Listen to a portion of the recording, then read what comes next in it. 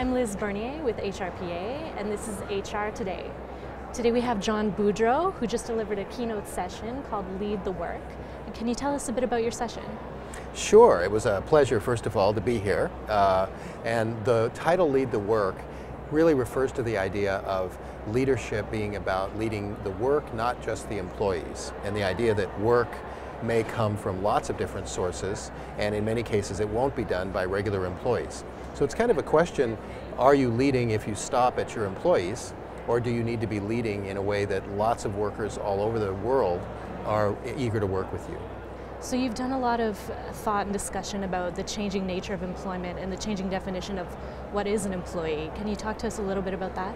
Yes, I think there's within the employment relationship there are lots of changes. Some companies, for example, are offering talent marketplaces to their people, where they have a set of tasks that need to be done, and they solicit volunteers. So even within employment, you start to see these changes where work is becoming more deconstructed, and the projects or the pieces of it are available for people to work on. And then, of course, there's all the changes that happen when you think perhaps certain work doesn't need to be done by an employee, but could be a contractor, a volunteer, a gamer, a partner, something like that.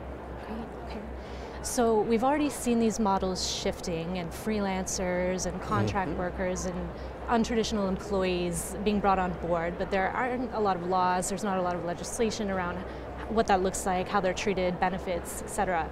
How do you anticipate that might shift in the future? I think it's actually a real opportunity for the HR profession. Okay. So I think it will need to shift in the future, and I think you've characterized it very well. Right now, understandably, laws, legislation, regulations tend to think of work as embedded within a job, which is embedded within an organization. And the protections, and certainly in the United States, many of the safety nets, benefits, pensions, etc., are very much connected to being employed by an employer. As we have more of the work being done by people who aren't regular employees, I think there's going to need to be a shift in our thinking more about good work and not just about good jobs. And good work could mean that we have a portable pension system. We have a portable insurance system. So you know, the medical care is a good example. Many people are wondering, now that it's possible they're changing the US Obamacare system, will I be able to keep my medical benefits even if I'm not employed by someone? One of the most interesting ones is the language of work. So you've got capabilities, I've got capabilities. We present them in a certain way, maybe in a resume or on LinkedIn. Others might be looking around for workers, let's say, or capabilities. Their language may not match ours. Okay. So you might be a perfect match for a position in media relations or something like that, but their job description looks different from what you've done. So a very interesting issue for, I think, states and regulators is, should we have a generalizable language so that your capabilities are translatable by someone who looks at you on the web or on a platform? Okay, that is interesting.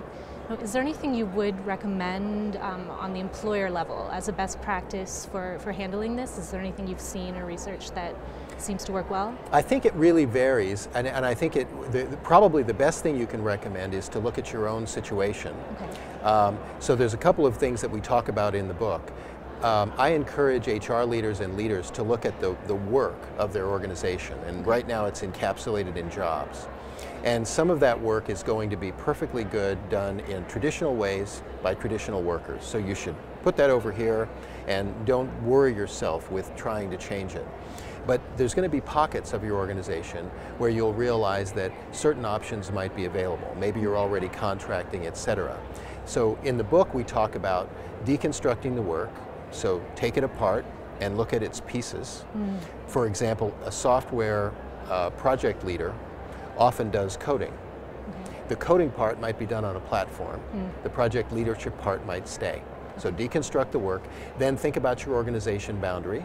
Ask yourself, is the best talent in the world maybe a member of a partner organization?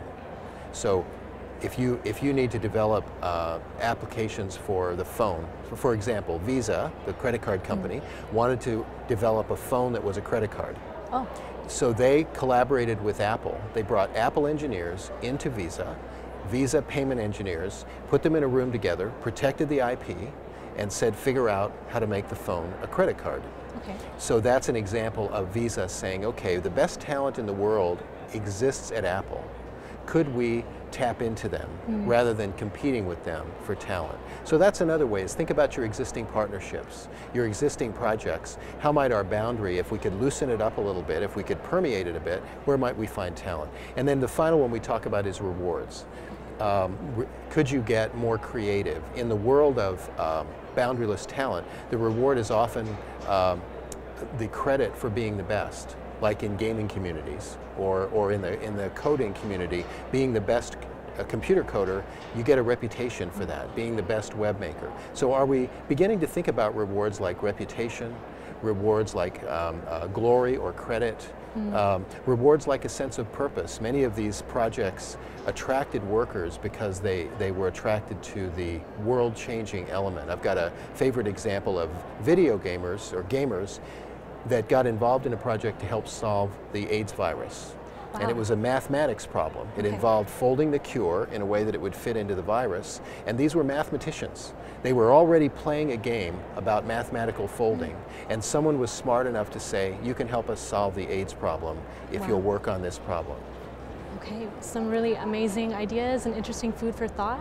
Thanks so much for joining us. Thanks, Liz. Pleasure. I'm Liz Bernier. This is HR Today. This has been John Boudreau, and thanks for joining us.